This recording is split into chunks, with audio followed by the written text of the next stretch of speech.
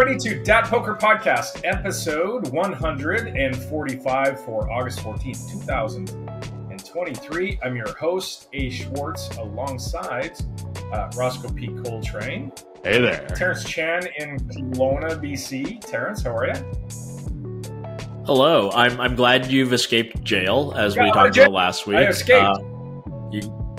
You got out of jail. Ross is growing a mustache that looks like it should put him in jail. I don't know what's happening there, but it's unfortunate, that mustache. Daniel Negreanu in Las Vegas. Daniel with the robe on. Is that the Hefner look? What do you got? Is that? Oh, it's a hoodie. Oh, it looks a bit like a robe. This is just a nice, smooth hoodie. You guys had robe. I don't know how you got it. I had robe, but it would be great. I mean, like the t-shirt is just close enough to flesh colored that it was plausible that you were just wearing a robe. Yeah. This is actually a gym tank.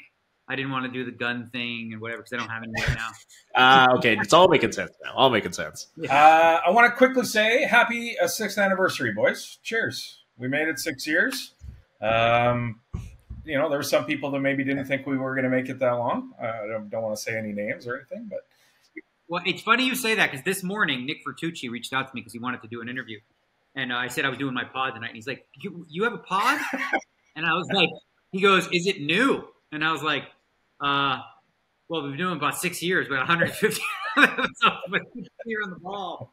He's like, all right. Can I listen to it online? I'm like, it's probably. Yes. We made it. All right. Lots to go over today. We did do our World Series of Poker wrap-up show last time. So if you want to go back and hear about the World Series of Poker, you can check that out. We're going to move on to some new stuff going on, including looking forward to the next World Series. Well, 2 versions of it, an online and a live version. So we'll talk about that coming up. First, let's just wrap up quickly the Triton Poker Series that finished in London. 14 events. 2 players really kind of dominated that. Guys you might have heard of, Phil Ivey and Jason Kuhn. Ivey wins 2 events, has a 2nd and a 6th. Again, this is just 14 events. 4 top 6 finishes there, racks up over $2 million in cashes. Jason Kuhn, 2 wins, 5 cashes, and wins over $3 million for the series. So lots and lots of money being won and lost over in London. I'm sure there might have been some side action as well. But these Triton Poker Series, Daniel, I know we ask you all the time. Is there any FOMO when you see some of the boys taking down some of this cash? Yeah, any FOMO, all the FOMO. I wake up every morning and I sweat it and I watch it, and you see a guy like Kuhn who's been crushing it, in the high stakes arena, whatever. And then you have in my opinion, the GOAT, Phil Ivey. Phil, it was just fun to watch, and I see Phil doing some stuff that is not what others are doing, So that's what I like to pay attention to when I watch the Tritons. I'm like, who's doing things different? Because it's easy to just go with the flow and be a sheep and follow the herd and go, well, everyone says this is GTO. You got to do this. You got to do that. You can't call 3 bets with that hand, blah, blah, blah. Phil goes his own, he beats to his own drum. And it sort of reminds me too, wisdom, experience, his reading ability is what sets him apart. Because you look at some of the fundamental stuff that he's doing and on paper, there is no wizard or anybody that's going to say that's correct. But guess what? Guess what? He finds a way to make it work, which is impressive. So fun to watch. Good to see Phil Ivey back. He's there for the Tritons. Hopefully we can get him out for some of the series, in Paradise as well. Yeah, looking forward to that. We'll hit on that later. Jason Kuhn, obviously, one of the best players out there right now. Would he be, Terrence, the guy that you would, if you were going to stake one person, are you picking Kuhn?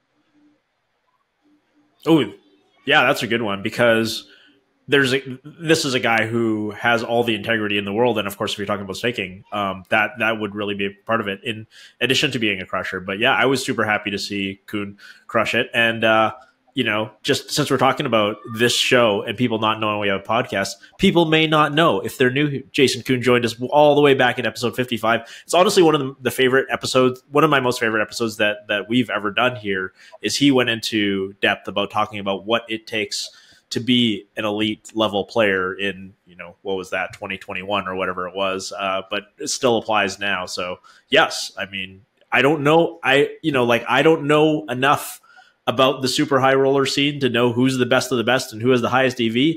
But I would trust Jason Kuhn with any amount of money any day of the week for sure. So that's got to be a Daniel, big you part can of it. have one guy to stake in those Triton series. Who is it? I'm going to take the best player in the world, Phil Ivey. Yeah. I mean, I don't have any personal integrity issues with Phil. I don't like that's not a concern for me. I just like that Phil will, whatever the game is, you know, he'll figure it out. He figures it out quickly, and when he's in the zone, when Phil Ivey's stroking, right, he can do things that nobody else can do. Because everyone else is looking at like, all right, what are my combos to call with here? What are my combos to full? And Phil Ivey's looking at, this guy's bluffing, period. You know, and there's something to be said about that. I know the other Phil calls it white magic. I think that Phil would beg to differ and say it's a different color magic. But whatever it is, yeah, I mean, listen, for many, many years, when Phil Ivey's got his head on straight, which he does right now, he's just been able to be dominant in everything that he does. And I don't mean just like, you know, just dominant, like the best. And I think that, you know, his results in Triton, and he doesn't play that much. He doesn't get as many reps, you know. But yeah, Kuhn is definitely up there too. But I go with the old school guy, Phil Ivey, and that would be my guy. Do you think when you're talking about him making his reads, so like this guy just doesn't have it right now. Do you think do you think it's like analytical, like he knows like, hey, this guy's done this thing in the past, or do you think it's just like a gut feeling, like I'm looking at this guy and something just doesn't quite feel right? Like how much of it is stuff that he's seen in the past from people, or and how much of it is just not right now? I don't know why, but spidey senses. So what's the difference between? And I hate to use these, but they're just the ones that speak to me because his mannerisms, whatever. Like Tiger Woods, Michael Jordan, Phil Ivey. What sets them apart, as far as I'm concerned, is their intense focus and determination. And when he plays and he's alone, he sees everything. He's picking up on every little thing, whether it's physical tells, whether it's tendencies, whether guys like calling off too light, whether guys bluffing too light, and also creating this sort of intimidation factor, like, you know, when people play against him, and then using that to just really like, you know, mash people. Yeah, and he's just so good at that. Like when he was crushing online, you know, back in the day too, that wasn't because he was using any sort of computer programs. He was paying attention to the flow of the game and how people were playing, and figured out stuff that, oh, okay, if I check raise. I remember someone showing, heads up, back then, he was check raising 20% of flops. Nobody else was check raising more than 5 or like 6 maybe. He was check raising 20%, right? He just came to that intuitively because he's like, all right, this is going to work. Because people are c-betting too much, so I can put the pressure on him. He figures stuff out organically, and he does it a lot of the time with experimentation, where he'll try new things. I remember a couple of years ago at a super high roller bowl, his sizes were like really strange. And I talked to him about it. I was like, yeah, you don't want to go there. You don't want to go big there. He's like, I'm working on something. I'm like, okay, hey, buddy, if you're working on something, you know, you're working on something. Like there was these spots where he was betting big size on flops that, you know, standard is small. And I was like, okay, I see you. Yeah, I mean, I'm a believer that obviously when you play online, it's a different animal today, right? Playing as close to GTO as you possibly can is probably going to win you the most money. But live poker, I don't think that's ever going to get there. So because of that, until otherwise, you know, notified, I feel Ivey's been my goat for many years, and he is now that he's got his head on straight. I'm actually like super glad you brought up the online thing, because I'd almost forgotten that he was like a crusher online.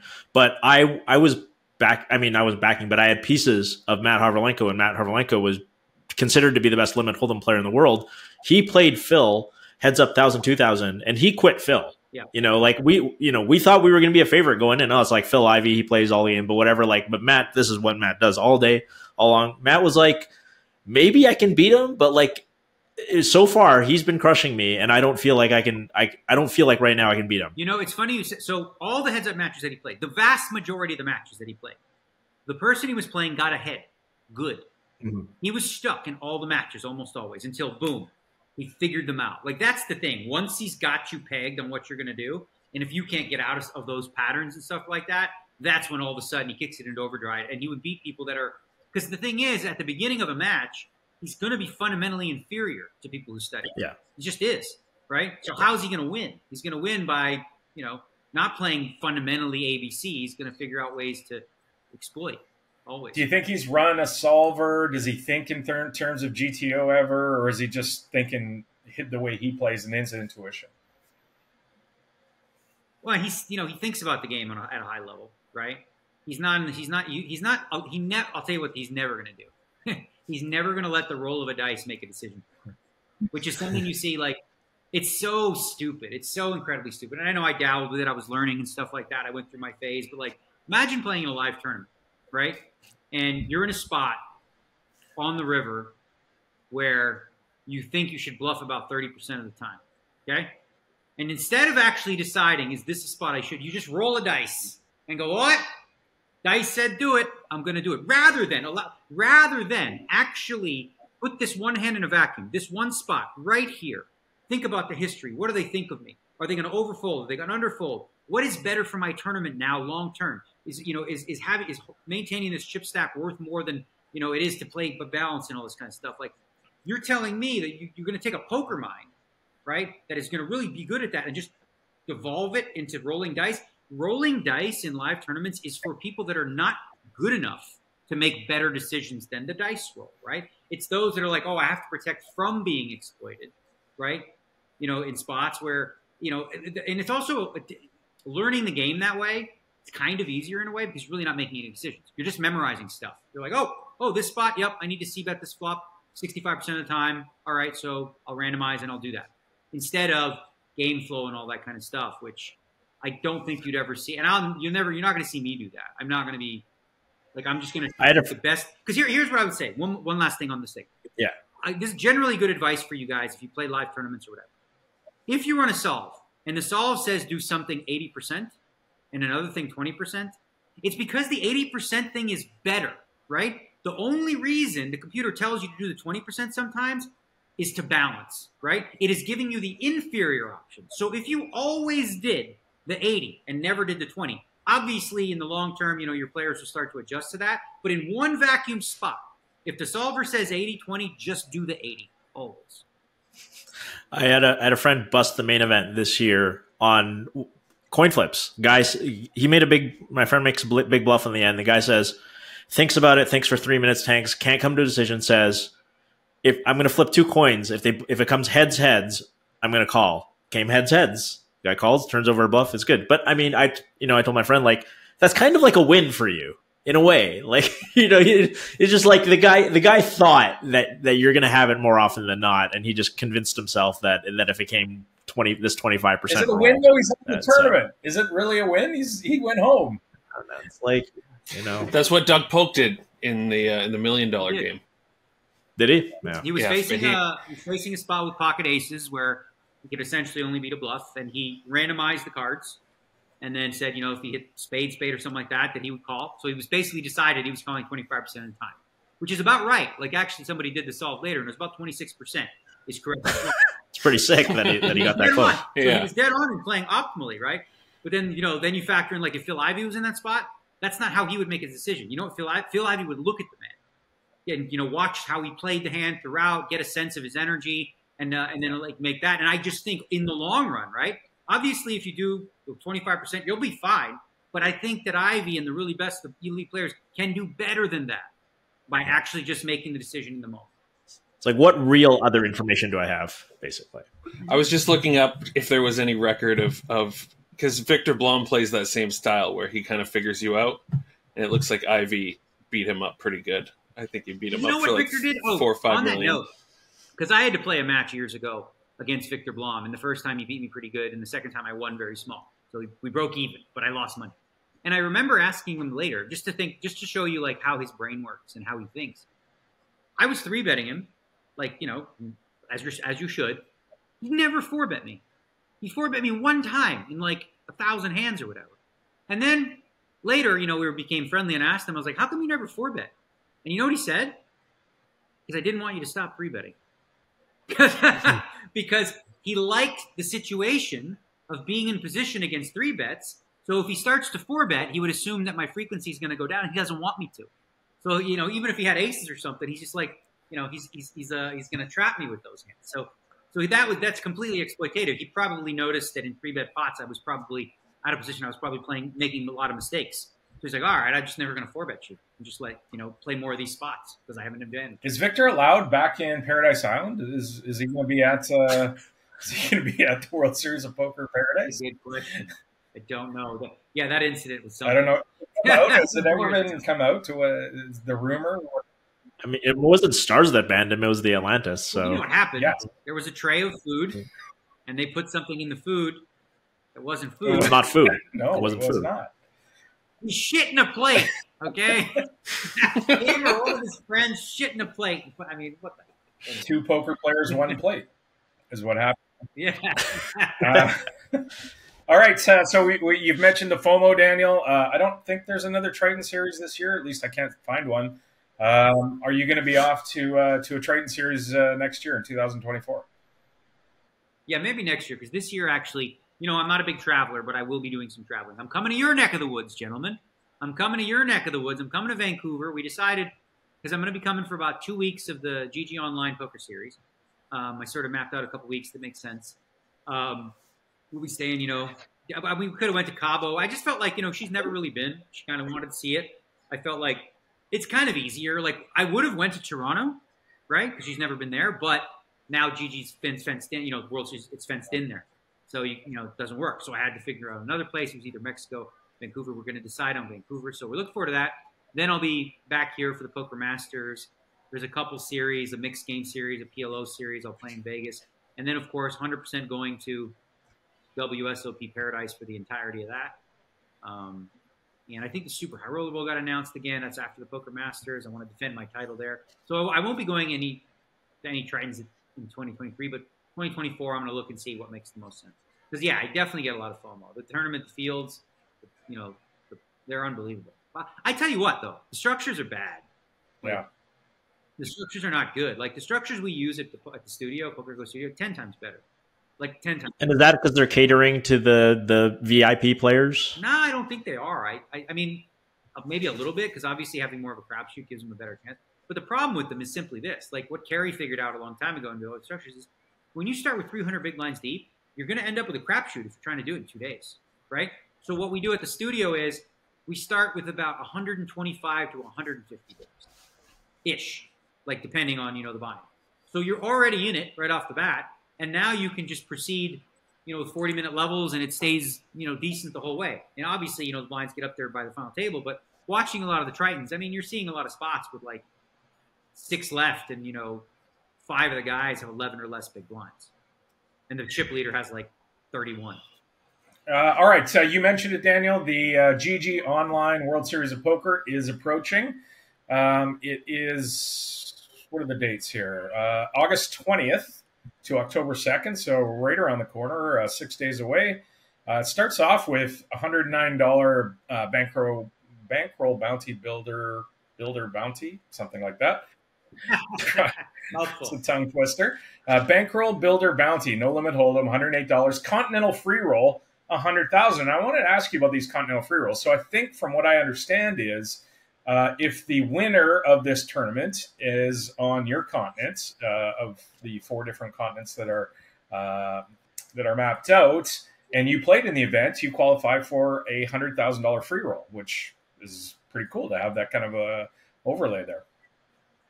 Yeah, it's kind of a fun way to sort of create a rooting interest, right? So we've got the North America. Like, obviously, if you bust the tournament, now you can sweat it and root for, you know, one of your people, because anyone who enters the tournament is going to be eligible for that. I think it's kind of fun. There's a couple twists. One other one, the Millie Maker, that I think you notice in the structure, it says like final 100, right? So that's actually, you're going to be able to qualify for that on in the GG series now. That's coming up, the online series. You play the Millie Maker. If you make the final 100, you play that out in Bahamas. So it's going to play out live. So it's a little bit of a hybrid where you start the tournament playing online, and then you finish it the last 100 live in the Bahamas. And you get a package, you get to go down there, airfare, hotel, the whole bit, right?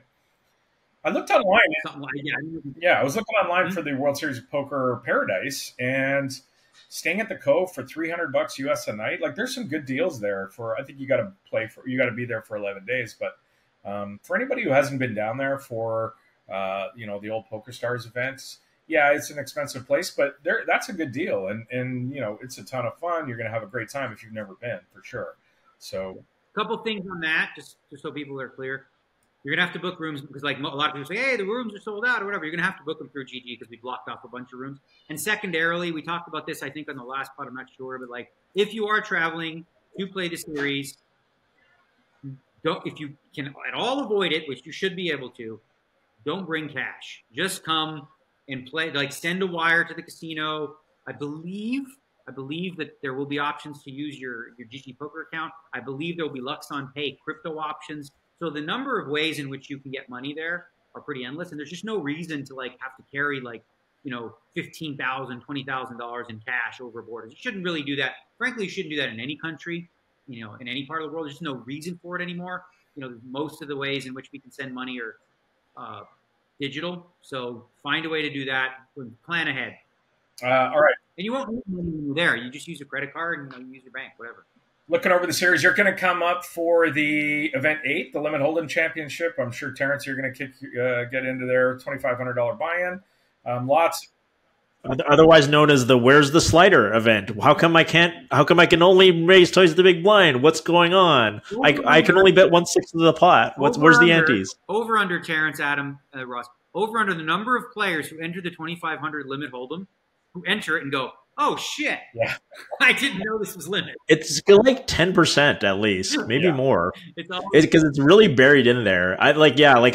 There's these guys. There's 4 guys in the lobby on the staking platform that are currently selling action for themselves, and I'm tempted just to buy their action because at least I'm sure they know which tournament they're playing. Yeah, right. Yeah. Like, I don't know if they're any good or not, but at least they know what tournament they're playing. Lots of buttons up to $25,000 high roller event. Daniel, how long are you going to stay up here and play in these events? Yeah, my current plan is to be there leave on the 28th and then play the Limit Hold'em first event on the 29th. Stay there through the 13th, which I believe allows me to play the 5K short deck, 2 of Terrence's favorite games here, and then leave town so I can come back and play the Masters. But yeah, I'm looking forward to it. I will be streaming for those that are wondering. I got a monitor. Ross is going to take care of that for me. Christian sent him a monitor. We're going to get set up at the hotel. I'm not going to get a house. Amanda really loves hotel living. It's like so much more comfortable for her. Hopefully they'll get me a fridge, this fancy schmancy hotel, and I can have some stuff in there. But yeah, the plan is to have a monitor there, bring some of the equipment I need, and we're going to do streams like we did while I was in Cabo. And you're going to stream. You're going to stream at the Paradise Island as well, right? Or are you going to do vlogs? Well, I'll be doing vlogs. So yeah, at WSOP In Paradise, we're going to do the vlog again. Nice. So that'll be the daily vlog where, just kind of like what we do in the summer, but a different vibe because obviously, you know, Bahamas. You're going to have to go down water. So you're going to have to get a waterproof camera so you can go down the water slides and hold it, go through the shark there, have a lot of fun. Hopefully, remember back in the day, I don't know if you guys remember this, but I can't remember who it was. The online guys, there's a shark, right? There's a water slide that goes underneath a shark tank, and somebody offered somebody $5,000 to go swimming in the shark tank and jump in and swim to the other side or something. I think that was another person who got banned from the Atlantis, but yeah, I remember that brought that very well. I'm pretty sure they also and they survived, which was good. Otherwise, we would remember it even more. All right, moving on. Can I say one thing about the GG series that I didn't know, which is pretty cool? So when I went, and of course I just looked at the Limit Hold'em event as I would. I didn't know about this, Daniel. That you get bonus chips for starting on time. I don't know if this is every tournament, but yeah, it says like if you start on time, you get 10% bonus chips, and if you start in level 1, you get like 5% bonus chips. This is such a cool idea. I have not started an internet poker tournament online in fucking God knows how long. I have not played from the starting bell in a very long time, but if they're going to give me 10% more chips, then I guess I have to. Well, that's the thing, right? Because a lot of the times, especially, you know, with live, you know, let's say, for example, if you have live high rollers that you're expecting about 50 to 80 players, right? Well, if you didn't have some sort of incentive for people to come on time, then you end up with 4 or 5 people show up. It kind of like seems kind of lame. Yeah. So basically it's rewarding those people that, you know, want to play from the start. And you know, that guarantees that like you already have the critical, like not everybody's just waiting to see who else is going to come, you know? Yeah. I thought it was a cool idea. Never, because it used to be bubble protection, right? Like that's what, I don't know if GG still has a bubble protection thing. That was a cool idea. So now they're going with just like, you know what, just to give you extra chips. It's kind of like pretty cool. We did talk about it, the World Series of Poker Paradise. Again, just to clarify the schedule, December 3rd to the 14th, 15 events, 2 online. So not, you know, 50 million guaranteed, tons of no limit hold'em, 15, mentioned it, 15 bracelets. I would imagine. I looked on Club GG, Daniel. That's probably coming with a way to win your way into some of the tournaments there. Well, I haven't looked there. I do know that on GG Poker itself, there'd be a lot of way. They're going to send a lot of qualifiers for the main event. And for the get your way in over at GG Poker. Not a lot of mixed games. I noticed some people on Twitter saying, "Well, that kind of made my decision for just the obviously the mixed game players are a smaller portion of the poker playing community, and you have limited time down there. So I'm guessing that was part of the decision on GG's part." Well, so I'll tell you what it is. So I obviously would have loved to have at least one 8 game, right? And I was kind of pushing, saying maybe we should have at least one, right? Obviously I understand, it's not going to be a robust one. Here's the thing with mixed games, right? And I love them, and I would love them to be part of every series. But you have to think regionally where you are, right? When you're in Las Vegas, mixed games, that's the hotbed, right? People are going to play, mixed game players are Vegas-based. That is generally speaking. Obviously there's some East Coast players, but you run tournaments that are mixed, they're going to do really well in Vegas. So when you think of kind of the target or the type of audience that you're going to get, in Paradise, you're going to have a lot of qualifiers from online. You're going to have a lot of South Americans. Some of them play mixed, sure. You'll have a lot of the Asian players, the Triton group, stuff like that. You'll have some of the Canadians and whatnot. So I think also, just from a competitive standpoint, it's probably for just there's only so many events they could have. They wanted to have just, no limit PLO, the more popular versions. Again, for me personally, I would always have at least one mixed game, but I know it wouldn't draw well, right? It's not like, oh boy. So then you have to ask yourself, right? If you only have 15 events, right? You could have hundreds, if not thousands of players in them versus one that's going to have 100 if you're lucky, right? It's just different. It's like if you were going to have an entire series at the World Series of Poker, obviously they make sense going in there. But for destination international events, it probably makes more sense to just have the more popular versions available. Well, and if you have one mixed game event, one 8 game, it's not like you're going to draw a bunch of the mixed game players for one tournament, right? So you got to have a full suite of them, and then that takes up a bunch of your time, dealers, all that kind of stuff. So it's sort of you're stuck to be able to offer a full suite. It doesn't seem to work at that point. Yeah. No, of course. So, I think that, mixed game World Series of Poker, that's a Las Vegas thing. And then when you see WSOP events, whether it's in Rosvedov or, whether they're going to be online or whether they're going to be any international, you're just not going to see mix as much. I think WSOP Europe used to have mixed games, and then they just weren't very well attended. They had, they tried to run one with a very modest guarantee, and it was just not well attended, it's just not that popular comparatively. But the World Series of Poker, in the summer is very special because you have a robust schedule of mixed events. And then, of course, it's also an issue of dealer training too. In the place like the Bahamas, they have been dealing no limit hold'em, and dealing PLO is not very hard either by comparison. But yeah, you teach these locally, exactly. Local dealers are going to have a lot of trouble with the non-flop games. All right, moving on. Daniel, you are out for a walk with your dogs last week, and some guy rolls up on you, and he's like, some kid rolls up on you, and he's like, "Hey, dude, me and my boys, we're having one last poker game before we head off to college. What are the chances that you would come by?" You got to love the kid shooting a shot, right? He's out driving, sees Daniel walking down the street with the pups, and just decides, you know what, I'm going to pull over and ask the guy. Is that kind of how it went down? Something like that. So, yeah, I was just walking the dogs, as you said, and then I see this kid get out of his car, and he's going. But then he's walking up to me, and he's wearing a suit. Looks like almost Mormon, right? White shirt. I'm like, okay, what is he going to sell me? A Bible, right? And then he's like, he says it this way. He says, "Can I have a couple minutes of your time?" Oh, he's got the watchtower in his hand. Then, if he says that, he's definitely selling new Bibles at that point. When you say, "Can I have a couple minutes of your time?" And then he says, like you said, he said, "My buddies and I are going off to college. Tonight there's going to be a whole bunch of kids here wearing suits, playing our last game before we all go off. And I would totally understand if you say no, but it would be great if you could just stop by for a minute."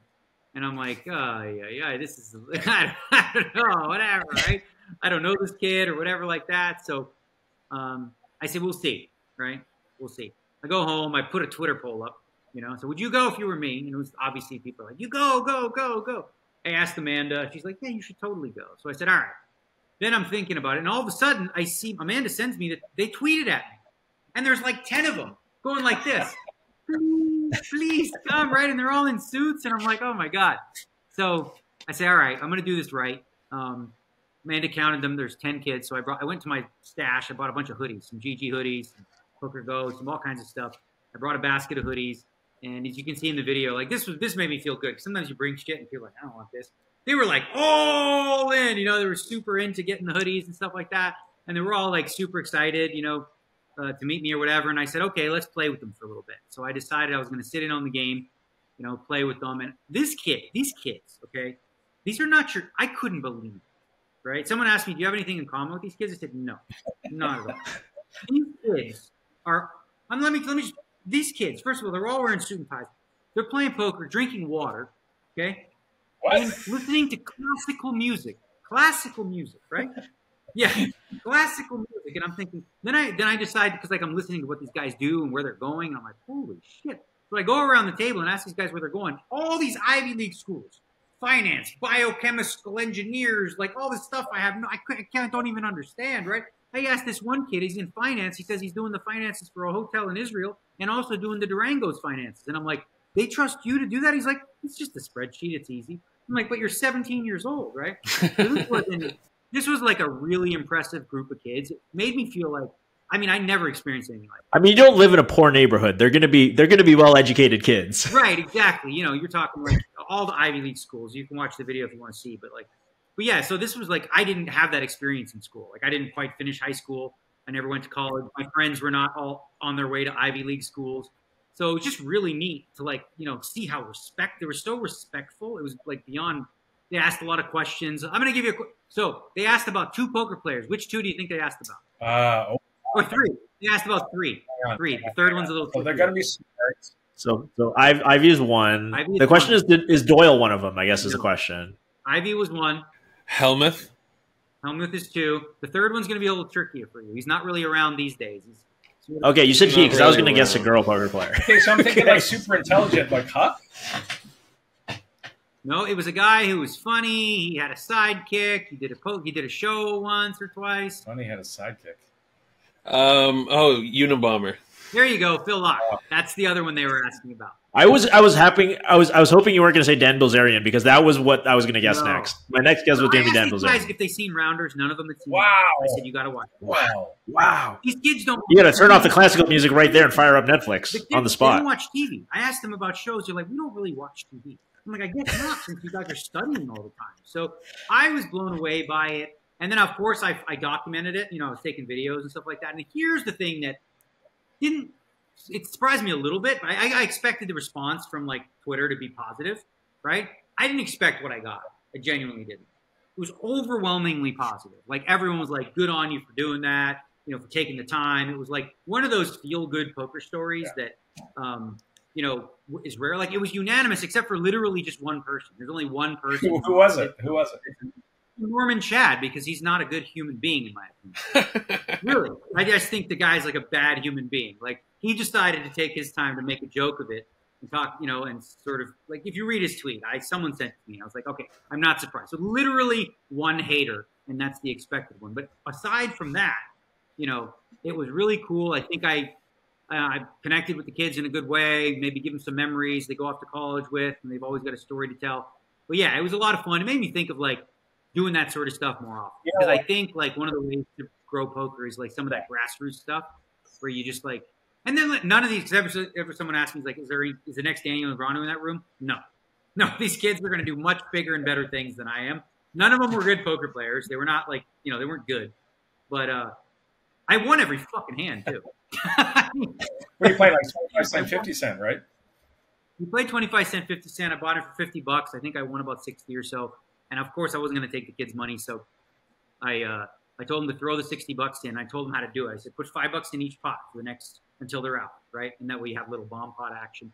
And they had a blast. And they, you know, I'd signed cards and took pictures and the whole spiel. And it felt good. I'll say this, like, at the risk of embarrassing you, like, you know, I know you don't like the term ambassador, but that's exactly what poker ambassador. You know, that's that kind of thing. Those kids are never going to forget it, right? It's just a great experience for them. And that's, you know, that's why, you know, you are that ambassador for poker, and it's great to see it. And was a feel good story, and like you said, only Norman Chad can turn that into a shitty story. That's amazing. Wow, that he could do that. But yeah, he mocked it and called it. I had to look up the word because he used the word lagresse, something like that. Lagresse. Yeah. You know what that word means? I forgot now already. No. Lagresse. I got to find the tweet. I'm just looking it up. But speaking of neighborhoods, Daniel, moving on, you know, you've been sort of in the same house for a while. I know you've had some problems and some. Oh, okay. I figured it out. Okay, so largesse, generosity in bestowing money or gifts upon others. Oh, largesse. Largesse. Yeah, I don't fucking know. Like I said, I didn't go to He didn't go to a fancy school. The kids would have known the word. The kids would have known. Largesse. I don't fucking know. Bro. I know Jack Ray. Your neighborhood. So you're, you know, I saw some tweets that you're out looking for a house and Lake Las Vegas. Wow, I did not have Daniel moving to Lake Las Vegas on my bit. All the way to the other end of Vegas. Very serious about this one. Very, very serious. Working on it. Hope to do it this week. So the thinking is this, right? Even though everybody on the internet now is immediately exposed to it, because you posted one picture up there, and of course the internet is undefeated in finding out what it wants to find. So you posted one picture of the house, everybody knows where you live now. They'll find it anyway. So here's the deal, right? This house that I live in right now, I love this house. It is laid out exactly perfect. The kitchen's right in front of me. I've got the gaming area here, pool table, big wide open TV. I got a big pool. I got a nice little sitting area, and I got a golf green, you know, and I got a golf simulator upstairs. I got like everything I could want for the quote-unquote bachelorette pad type thing, right? But the thing is, me and Amanda, we've been married for 4 years or something like that. And I think this is common for people when you get married. If you move into somebody's house, right, like it's still my place. It's not hers. You know what I mean? And I think there's like a natural evolution in the step where we move into something together that we both love, and now it's really ours, and she can feel like it's hers as well. And the real big selling point for her, the most important aspect of it, is it being on the water. Like that makes her feel serenity, calm, you know, just makes her much happier, right? So, and we went to the area. It's this cute little village. It's like it's pretty dead out there right now for a lot of different reasons. But the thing is too, for what I can pay for that house, if I got that same house in the Ridges or Summit or whatever, it would cost at least double, right? Now, what's the drawbacks of living there? It's going to be a little bit farther, right? So now my drive to the World Series, about 17, 18 minutes, you know, maybe 25 with traffic. This one's going to be closer to 40, 45. And all that means is I'm just going to get a room when I play. And then on nights where I make a day two, I'm going to stay there. And she's cool with that. We already started looking at the back. I'm going to build the gym in the back. We've got a lot of ideas for what we want to do to make the place cool. But I'm hopeful we can get it. I have to put my ducks in a row to make it happen. But hopefully that happens this week and we don't lose. How does the negotiations go with you guys? Is it like, how much do you want? Okay, we'll buy it. Or no, we're going to kind of come in at this number. So Christian, who's an all-around athlete, by the way. Christian, who you know Ross. Christian started as my golf coach, right? That was it. Then he started running. He's still my golf guy, and my golf caddy and everything. Then he started running Poker VT. You know. Then he started doing whatever. Then he started doing all my social media.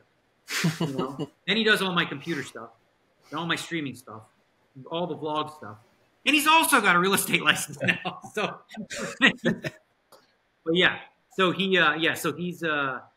I leave him in charge. You know, obviously I have trust in him to, you know, make good decisions because I'm an idiot with that stuff. Like I'm there and I'm talking to the agent and I'm just like, oh my God, this place is awesome. And my wife's like, you're making this way too easy for her. You know what I mean? Like, but it's fine. I said, yeah, I don't mind. I mean, I'm not playing the law. Like, we watch these shows. I don't know if you ever watched some of these trashy shows, but Amanda got me into it. Selling Sunset. You haven't heard of it? Sure.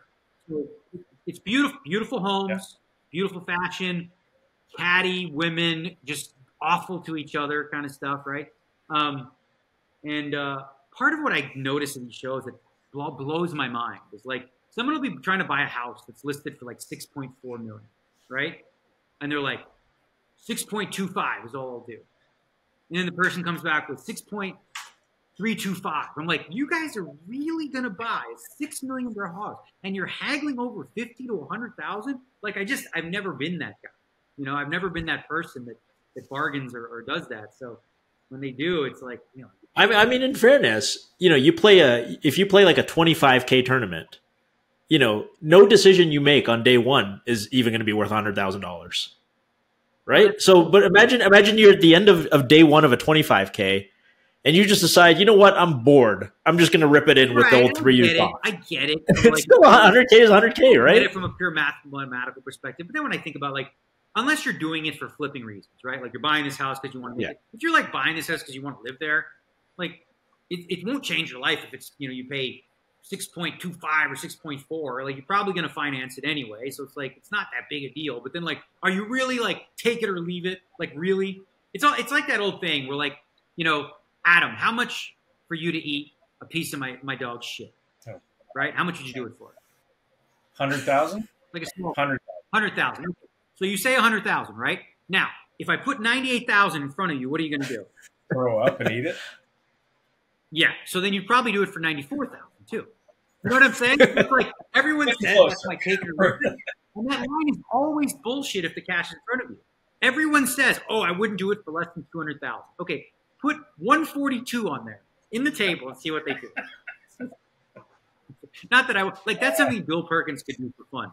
You know what I mean? Because he's got so much money. I haven't eaten dinner yet. Now I don't think I'm going to eat dinner, actually, probably at this point.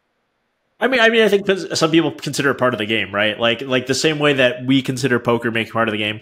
Let's just make good decisions. I've got this hand. This is the best way to play this hand. I want to make this decision the right way. I think some people just go into their life negotiations like that. I get it. I can't imagine like anyone who really wanted a house would like walk away because of 75K at a 6.4. I get the negotiation part, you know, you applying the pressure, and maybe that's fun, like you said. Like it is fun. Like why because I don't relate to billionaires either. Like I don't get it, you know. But for them, the enjoyment they get is making good deals where they get the best of it. Like that's kind of fun for them. Because like I'm like, you have $1 billion and you're super excited. You just made a deal for 20 million. Like who gives a shit? Like you know, I just can't relate. So it's funny, right? So I don't know, and we're going to talk about this in a sec, but we might as well talk about it now. High Stakes Poker Season 11, Episode 1 just drops, and JRB and Rick Solomon, Roble are in the game, and Solomon says to JRB, "How much would it take?" No, he says, "If I offer you $100 million here's $100 million, but you can never gamble again. Would you take it?" And JRB goes, "Fuck no." Not a chance. Like, so that's the thing, right? It's sort of that similar thing. Like, everybody has kind of a number, and there is no number for JRB that you can offer him. He's like, "What would I do with $100 million? Buy a yacht and sit on it?" Like, that's not. I kind of feel the same way. I mean, it's real. It seems ridiculous, but I kind of feel the same way. Like gambling is such a part of my life, and I have fun, and I want to gamble with my friends over the check. I want to gamble over. This guy will cross the street faster than the other guy. Like, it's just kind of fun to do it. I tell you what, though, coming at it from a different angle, there comes a point where you're morally irresponsible for saying no, right? So imagine this. Imagine someone says, "I'll give you like $5 billion. You just can't gamble anymore," right? Now, you being like somebody with good moral character or whatever, you have ideas, I'm sure, that you want to see better in the world, right? Like, you saying no to that money is essentially saying no to all the people you could have helped with that. Yeah. Like in so much of a difference you make over being, you know, because you want to gamble, right? So, but the problem is even if you're worth $5 billion, like Bill Gates is running this problem. Like we can have Dan Smith on and talk about it. It's not so easy to give away money. I can be like, I want the thing I want to stop is hunger in Africa. Okay. I've got $5 billion. I want to stop hunger in Africa. The thing is, I can't just give $5 billion. I'm not talking specifically about just giving it away. I'm talking about creating, right? So like, you're like, okay, you're going to go to impoverished areas. You're going to build schools. You know, you're gonna upgrade the just impoverished third world countries. You can there's so much you could do where you actually create rather than, like you said, I agree. Writing a check, I don't emotionally connect to that either. You know, when it comes to stuff like that, but actually being a part of it, creating it from the ground up, creating a foundation, whatever the case may be, there's just a lot of good you can do. So there comes a point where I think there's like a moral question of like. But I guess where's the $5 billion coming from, right? Like who's on the other end of this transaction, right? It's somebody else who could have done the same thing with the $5 billion. Of course, you know? I mean, obviously, yeah. You look, but let's say they worked. You know what I mean? Like the point is, like obviously, if they're just going to give you $5 billion, they're not morally responsible. Like, right, exactly. I will, and partly because I wouldn't know what to do with the money, right? I'd have to go and like consult all these people and be like, what's the best delegation of $5 billion? I got no idea. I donate like a few $1,000s to hospitals here and there because I think they're good hospitals. Like I got no concept of how to deal with like all those zeros. I personally, I would start grassroots. I would start in my own community. I'm serious. As small as that sounds, I would go to like. But you can't spend $5 billion in your community. I won't be. You could spend 100,000 maybe. Where I would start at the worst parts of the city, right? Downtown Las Vegas. People are struggling. Everyone's got. I would build a drug rehabilitation center there. I would build an epic homeless center to start there, right? And then so like you start there and then you grow from that perspective and you try to change lives that way. One life at a time. That's what speaks to me. That might not be the most, like, I know there's like effective altruism and stuff. That's probably not what I'm talking about. There's more effective ways to do that, but it's how I feel good about giving. Nice. All right. Quickly mention it. High Stakes Poker Season 11 has first episode is dropped. Second episode, I believe, is out today. Fantastic lineup. They're playing 1,000, 2,000, 4,000, mandatory 4,000 straddle. I think there's probably 5 or 6 million on the table for sure. But it's often 1, 2, 4, 8, 16. Like there's 5 straddles. It's crazy action. It's fun to watch. And AJ and Nick Schulman are doing a great job. If you like those two guys, I watched the first episode. It was great because they know when to be quiet. Nick and AJ are both really good at it, and they can sense when there's a story being told, not to jump in and talk over it. And there's some great JRB stories, and Rob Young is also there. He tells some good stories. So check that out. Daniel, I haven't looked at the lineup for the rest of the season. Did you get your nose in there? I don't think I played. I don't remember. I don't think I did. Nice. Okay. So, but check that out. Poker Go obviously carries those, and you can sign up for $10 a month or whatever it is. You can see the whole backlog as well. Speaking of poker streaming and on television. And of commentators who get this. Sorry, when you were talking about this, I was just thinking of the lady who's on this stream going, "Okay, let's go to the chip counts." One of the best moments of the year. It was I was appalled and then laughing my head off within 5 seconds. So what Terrence is referring to is there's a poker stream called the Big Bet Poker Stream. I believe it's an offshoot of the Live at the Bike. And it's filmed at the Tropicana in Las Vegas. And, there's a lot of streams out there trying to gain some traction. It's a cash game. And, we get this, be as crazy and outlandish as you can to make this good TV.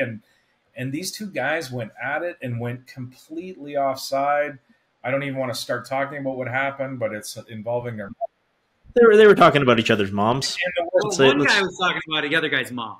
Well, okay, one guy said, this was wild. This was fucking wild. One guy is saying he's got burst by a personality disorder, and then he's like going off saying I can do whatever the fuck I want and blah blah blah. And then the other guy's like, you know how I am, bro? He's like, you don't want to fuck with me. Then he says to her, he says, I will fuck your mother in front of you. I will torture your mother in front of you. I will kill you. I will kill your mother. Like, I'm pretty sure that's not legal. Like, that's not a lawyer, but yeah. That's a farce. That's not Phil Hellmuth mumbling under his breath. He's going to burn the place down. This is a guy literally graphic. It's a direct threat to another person. Yeah. I don't know what ended up happening with that, but my goodness. And that guy who was saying it, like, you feel like he was being honest. Like, it just felt real. Like, it felt genuine to me. Like, this guy's like not somebody to fuck with. That was wild. And I guess the question comes up with like these live streams, right? Like, is this what we want? Right? Like, everyone says, oh, what'll help poker is characters and this and that. Like, then you go to this place and I'm like, I don't know, man. It is interesting. It's certainly viral.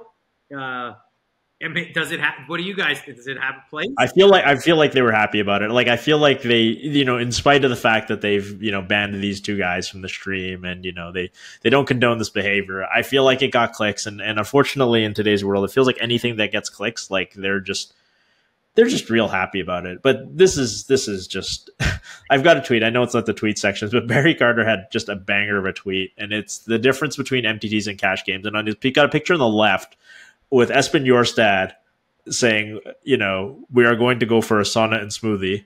And then on the right, it's got the dude saying, I will fuck your mother in front of you and torture her while you watch. And he captions it, the difference between MTTs and cash games. And it's so true. Like, the people who play like cash games are just often the worst dregs of humanity. Like in tournaments, everyone's talking about whether you cold plunge first before you, like when you where do you do the sauna, the cold plunge? What meditation app do you use, Daniel? And then like what kind of oils are safe to eat? And in this fucking cash game, it's like I'll kill you and your mother. And then, to Terrence's point, right after the guy says this thing about the mother, the commentator doesn't know what to do because it's live, right?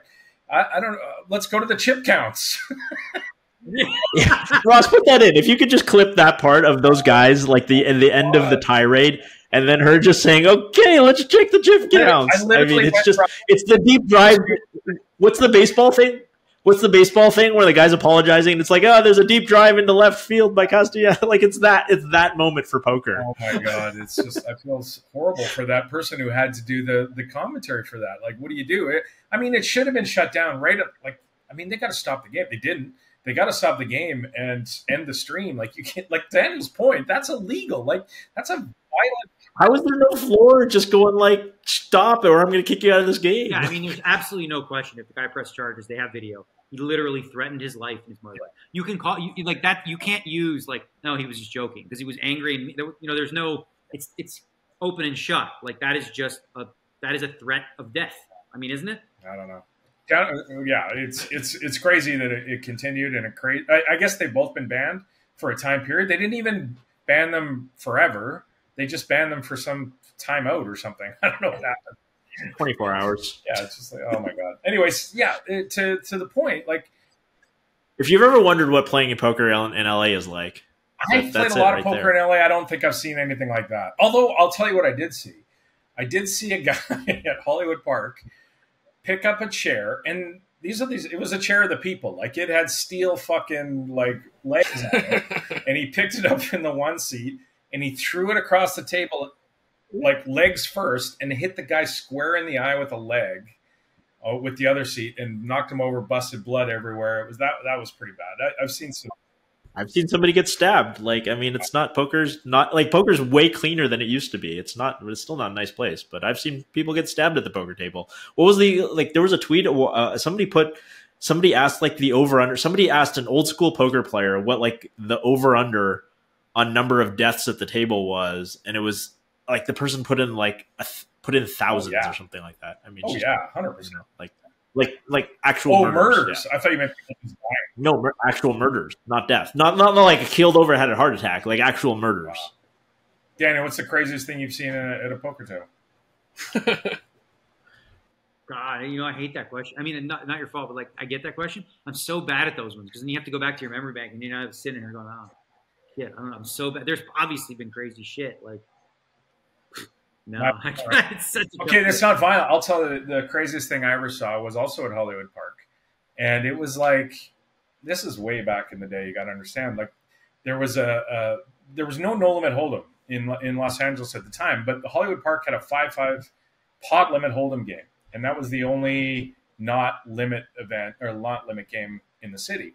And we're playing it one night on like a Tuesday night at like 3 a.m. There was like, I don't know, 7 of us or something. And a bunch of Arabian dudes, like right out of a movie with like the hats with the things around them and the robes, like 11 of them come in, walking in Inglewood, California, right? Like it's not Beverly Hills, it's fucking Inglewood. And they want to play poker. And the guys walk up and one guy has a satchel with like tons and tons of $10,000 in bands. And we're playing 5-5, like pot limit hold'em. Like, some of us have, a couple, $400 or $500 in front of us, whatever it is. And they sit down, they take the 3 seats, and the guy with the satchel throws each of them a brick of 10,000. They all buy in 10,000. And then the other ones go over and they're playing 15-30 limit hold'em and 20-40 limit hold'em at like maybe one game of each. And they all sit down and the guy throws a brick of 10. And those guys were there for 5 days straight. And you should have seen the room. It was packed for 5 days. The floor men were getting tipped $400 to get them in the game above it was the most bananas thing I've ever seen in my life. And one of the guys was like, I don't know, a sheik or something. And when he'd go into the bathroom, he had a servant go with him. And we're like, why is this guy going to the bathroom with the servant? And the fucking servant wipes his ass. He's like, yeah, he wipes his ass. Yeah. I remembered it now. For me, this isn't even that crazy, but it was like stuck in my memory because I was young. Late 90s, early 2000s at the Mirage. Ted Forrest was playing Hamid Desmalchi heads up Raz. Okay. And they were, playing for days and Hamid was drinking, doing whatever. I don't know. Right. And I went in, you know, on the Thursday night to play. I go home Friday. They're still there. It's like Sunday, the third or fourth day. I'd never seen this before. Probably won't. Well, maybe we will again. But they had to, like, literally an ambulance came to wheel Hamid out on a stretcher. Yeah, because he was like, I don't know what he had going on. Like, they wheeled him out in a stretcher. So they brought a stretcher into the poker room, you know, and pulled him out. So said, you know, when people joke, they say, when I'm done with you, they're gonna wheel you out in the stretcher. That actually happened. Oh my God, that's crazy. All right, we don't have a drop right now, but getting onto some tweets, Terrence, you dived into them already. One of them I saw was from Cole South, and I thought this was interesting. Cole's an old school online player. I'm not sure what he's doing now, but he tweeted, "When I was a poker pro, it was a badge of honor not to be results-oriented. This mindset was critical for a narrow 52-card game, but massively overrated by successful poker players in business life, pretty much everything other than playing cards. Yes, the concept of probability EV is super important when evaluating any decision, but away from the poker table, there are so many variables, both known and unknown, involved in any decision and outcome. Results are by far the best indicator of the quality of your decision. I keep seeing poker players talk about how important it is to not be results-oriented. It is in non-gaming situations. I couldn't disagree more.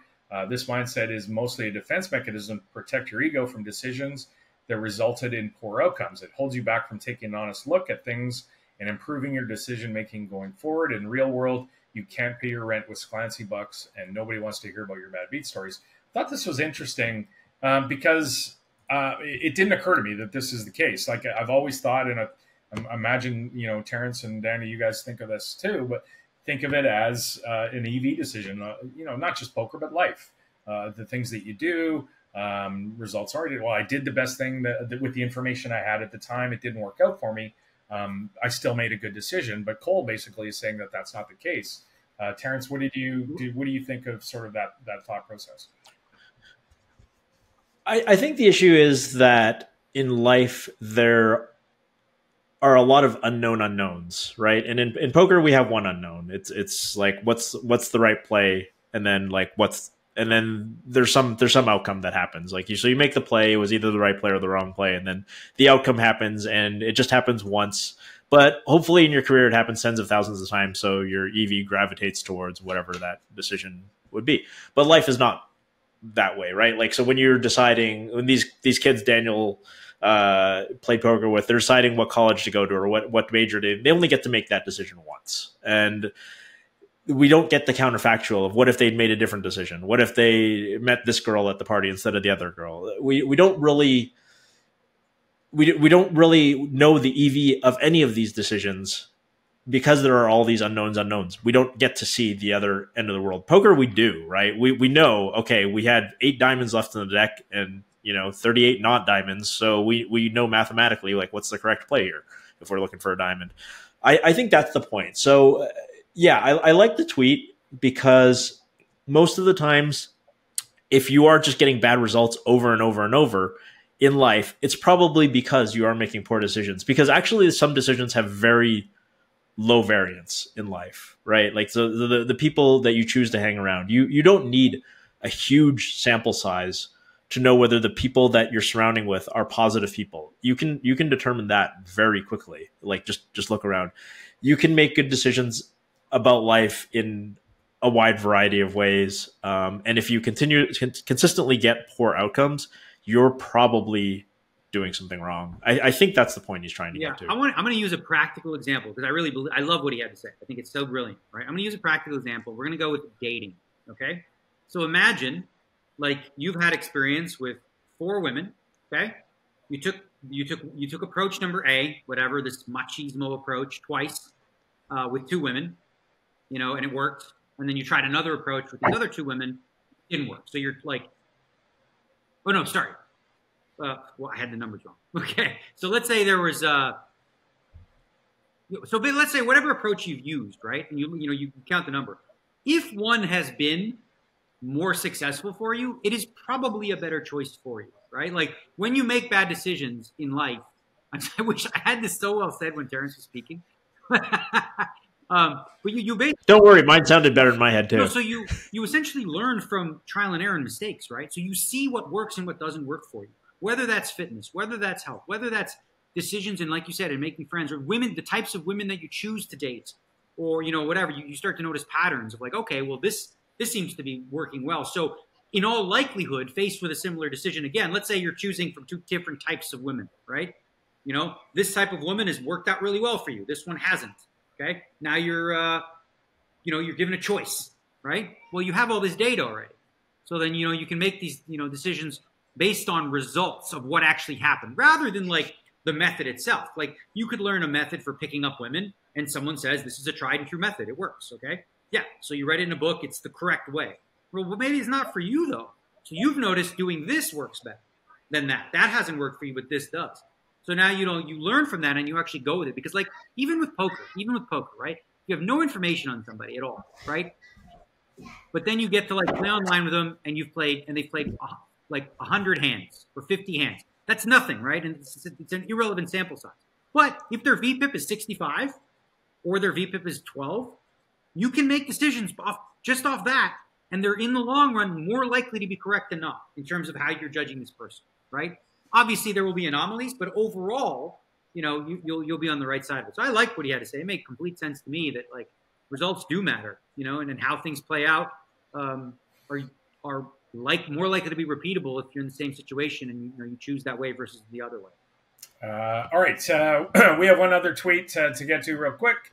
Daniel, this is a tweet by you. In the old days, we played poker tourneys with a guy named Richard Tatalovich, and he would often take 15 to 30 seconds before acting.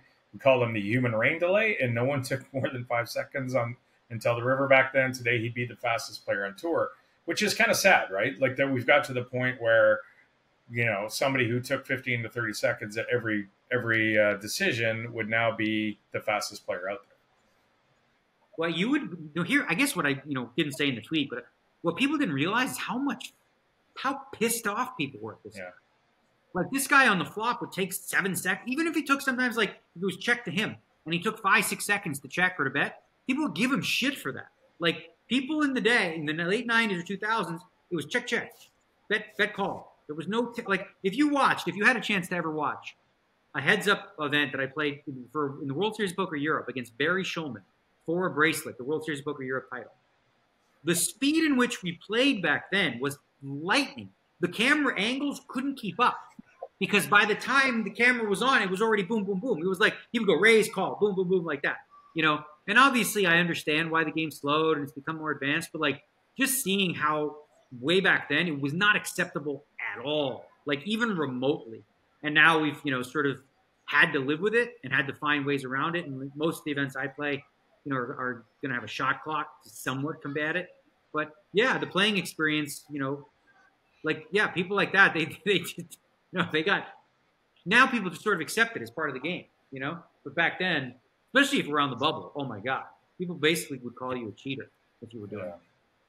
This is why I just don't play No Limit anymore. I just don't. I've opted out of playing it because I don't do it. And in limit tournaments, just limit poker, it just doesn't happen. Even when you're playing 8-game and you're playing No Limit and PLO, people play faster because it's just like the culture around people who play mixed is just faster. Like there's no slow too, love this guy. It's not as good as it used to be. But, he's a great player, like really good, and he's actually thinking at a high level. But like Matthew Ashton, he's a high stakes cash game player. When he plays these tournaments, stuff like holy shit, man. It's on 4th Street and stud and stuff, and he's like taking 20 seconds. He's just like, but again, he's not wasting time. He's trying to play as quickly as he can. He's thinking about more stuff. He's good. I don't know. All right, boys, that's going to wrap it up. We're up against the clock. I think we just eclipsed an hour, so another tight hour for the boys. Awesome work. Thanks to you out there for tuning in. Thanks to you guys for getting together, and we'll talk to you soon.